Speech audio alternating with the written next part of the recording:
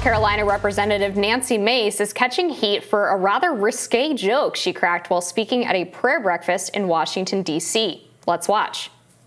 Pulling this together, another year, another standing room only event.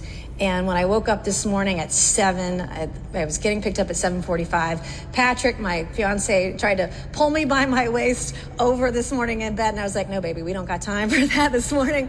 I got to get to the prayer breakfast and I got to be on time. And a little TMI. But he can wait. I'll see him later tonight. But I was here early on this together, another year. Representative Mace responded to a tweet criticizing her comments, writing, "My fiance is not upset, but he did suggest I go to church twice this Sunday. See y'all at the 8:30 and the 11:30. So yeah, I don't think people were uncomfortable about this because she was a Christian. I think people were uncomfortable about this because it's weird. It's weird to talk about that. It's cringe. Yeah. Nobody wants to hear about a congresswoman's sex life, but also read the room, right? I mean, you are at a prayer breakfast. This is technically a sin. Well, not technically, it is a sin by the standards of the church to have sexual relations with your fiance outside of marriage. Yeah. And so to just like flaunt that, the fact that you're sinning in front of your pastor and all of these people who are there that are Christians just seems like so ignorant and just kind of disrespectful to the people who take their faith really seriously. And I don't understand what the heck she was thinking. And then to go and dismiss it as no big deal afterwards was just like another slap in the face for these people who are sitting there like, I'm here to try to hear about how you are, living out your Christian principles, not to hear about you having sex with your fiance. Yeah. The way she was like, don't worry, he can wait. We're not worried about him. Right. We're worried that you just forced us to imagine this scenario and push this upon us. And then later, she's like, don't worry, everyone, my fiance is not mad. I'm just going to go to church twice. Again, we are not concerned about your fiance, Nancy Mace. She just must love him very much. Any excuse to talk about him. But I think there's something more going on with Nancy Mace because in the UFO UAP hearing, she was asking a line of questions and like had this piece of paper with like clearly the questions that were planned out for her to ask. She asks one question. David Grush says, I can't speak on that. And then she starts reading the next question. And she goes, oh, well, actually, I can't ask about that one based on your last answer. Hang on one second. I guess we can't ask that. And it's like, why are you reading your script to everyone in the room and saying, well, I can't ask the next question in my script. Just move on. Just move on. She says a little bit too much information we don't need to hear. And so I think it might be a pattern for her, but it's kind of funny to watch. Yeah, she does have a history of doing this kind of thing. And to be fair, I don't really know why she was necessarily invited to speak at this prayer breakfast in the first place, because I'm pretty sure that she's at least somewhat pro-abortion, which is also something that's very offensive to the people in that room who are mostly evangelical Christians. So it's just like a weird choice for her to be chosen to speak. And she did say in a follow-up tweet, here's the full speech from Wednesday's prayer breakfast. My speech was actually about a very vulnerable time in my life. And I shed a few tears telling the story about how the church changed my life. And I think that's great. I think it's important to hear testimony from people like that. But at the same time, like what this joke revealed is that she is actively sinning and has no plans to stop. And she talks about how she, goes to church because she's a sinner. And that's 100% true. Like, we go to church because we're sinners, because we need the grace of God and of Jesus Christ.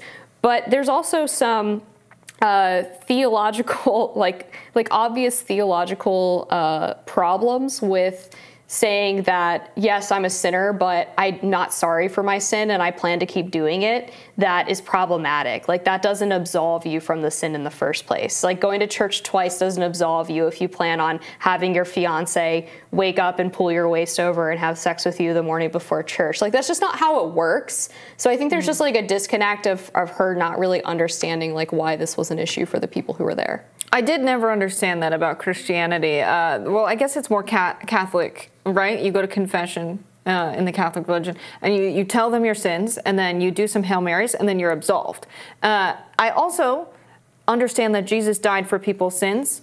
Jesus didn't die for nothing. People are going to sin. I don't understand how any of that works. But to do this in front of people, to say I'm doing the thing that you all think is terribly bad, that are, Jesus, the very important guy in our religion, the Son of God, and all of that. He died for this. He's our Savior. He's our guy. And you're bragging to us that you're doing the thing that our whole religion is founded upon, right? Like, you're going to be a good person. You're going to follow the teachings of Jesus Christ. You're not going to have sex before marriage. To say that at a prayer breakfast in front of a room of people, even if you're not a lifelong Christian, I know not to do that. Yeah. And so why would you do it? Was it intentional for a viral moment? I think so, because of the way she said it. The way she said that line at the end, like, no, baby, we don't got time for that this morning. That is not her way of speaking. She doesn't talk like that. No. That was weird. That was performative. It was a joke. So to go out of your way to do something performative and make this joke at a place where it's terribly inappropriate and goes against everything these people believe, what an insane situation from Nancy.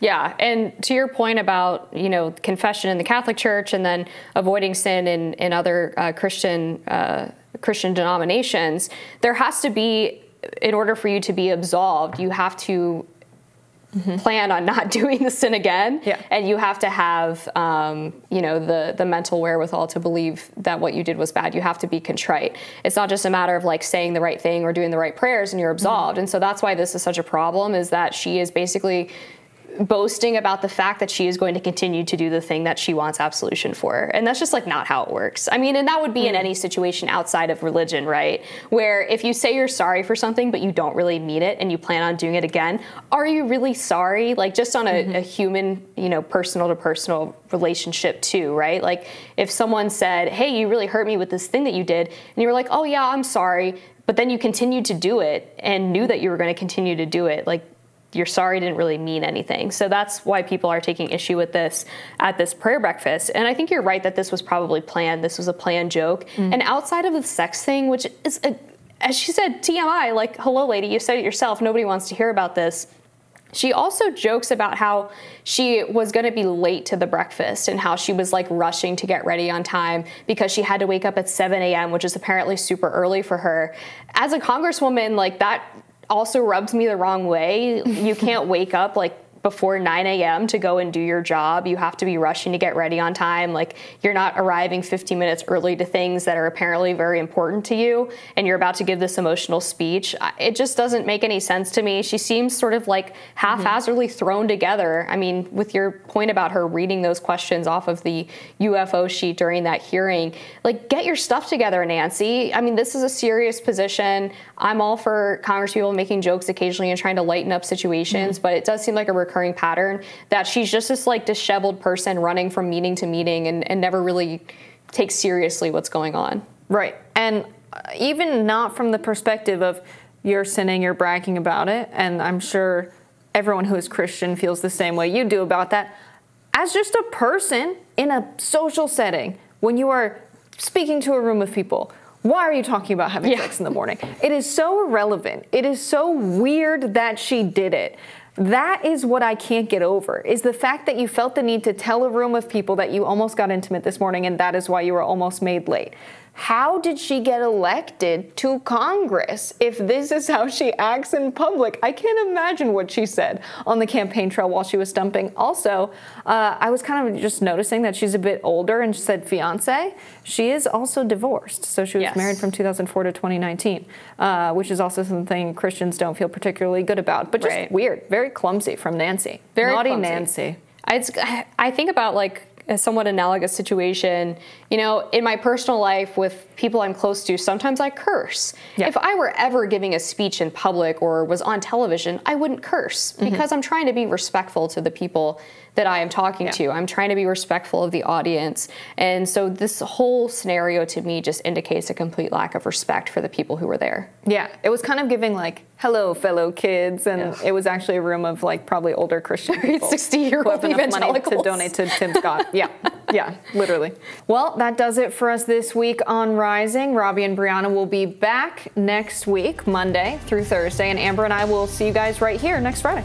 Be sure to like, share, and subscribe so you never miss any content. And for those of you who like to listen while on the go, We are now available anywhere you listen to podcasts. Bye, We'll see you y'all. next Friday. Yeah. Unless I get beamed up.